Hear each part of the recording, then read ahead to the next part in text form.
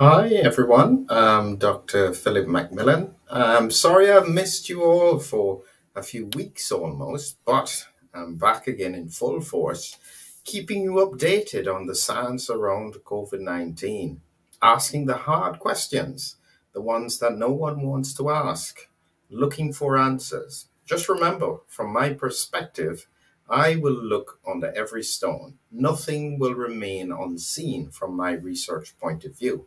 And that brings in this really fascinating topic about the SARS-CoV2 virus, or part of the COVID 19 virus, a patent. Where would that come from? And I can just say that the conversation that is around this, you must go and see on my Substack. And this is where you have all that information, posts, podcasts, and videos since March 2020 on Substack. And the whole video with regards to this fascinating discussion between two professors, myself, Dr. Chetty, looking at this question has been remarkable. And this is why I'm telling you about it, because you may not know this if you are not part of my Substack. So please click on the link below that will allow you to be able to watch it, but please also subscribe so you can keep updated with this kind of information. You may notice that I'm not sharing the full video. I wonder why. This kind of information, some people would probably want to keep in the background. And as such, I want to make sure that it's visible in a place where you can watch it, which is on Substack. And so this is where it is at the moment. It's on the Substack. You can see the full video here. And it is talking about the questions with Professor Balamurali Ambati, Professor Bruce Uhal, and Dr. Shankara Shetty. Has the link to their published paper on this important point. So yes, it's really a critical discussion and one that I think everyone should be interested in. So before I go any further, I'm going to share with you the short promo of it. Believe it or not, there's a short promo of it. So take a look at this. It's about 1 minute and 15 seconds, and then I'll come back to share a little bit more about that furin cleavage site.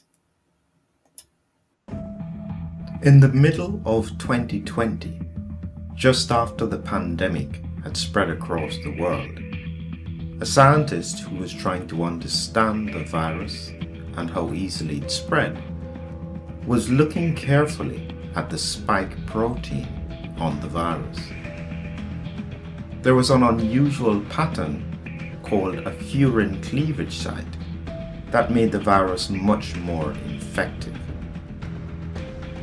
This furin cleavage site was not part of any other human coronavirus and was certainly not a part of the original epidemic in 2003. In his search to understand exactly what it was and how it managed to be there, he stumbled on to the fact that the exact sequence of this furin cleavage site was also in a patent. Yes, the exact sequence had been patented a few years before. What would you do with that information? And yep, that's really what it's about. What would you do if you had that information?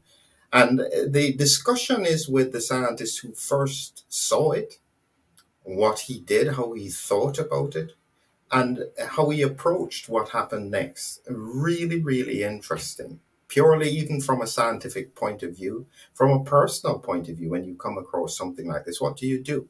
And so it's a fascinating discussion. I'd encourage everyone to look at it, reflect on it. They put in their paper ideas about how it could be there because they are not making any specific statements as to why it's there. Importantly, just a reminder as to what a furin cleavage site is. And I'll get myself in the background here. The furin cleavage site here, essentially, this here is the spike protein. So the whole of the spike protein. And right on the side here is the furin cleavage site. And it's not part of a normal coronavirus or human coronavirus. It's, I think, in some of other animal vectors, coronaviruses, but it's right there. And this bit here is what they stumbled into with regards to a patent. As to how it got there and what advantage it has is part of the discussion and something that we all need to reflect on. These are challenging times, no doubt about it. And what certainly we have to do is make sure that we learn lessons from all the experiences that we've had. What we have to know is that you can't make decisions or you can't be thoroughly objective without having all the facts together. So again, I encourage you, this information, even if it's just for interest, you have to listen to this conversation. Well worth your time. I'd encourage you to share that with others because, yep, we all need to learn from it. So yes, that's my talk for today. I'll be much more interactive over the next few weeks as I continue to share with you great ideas. And as usual, please join me on my Substack where you'll get up-to-date information right as soon as it breaks. So have a great evening to everyone. Look forward to talking to you all again soon.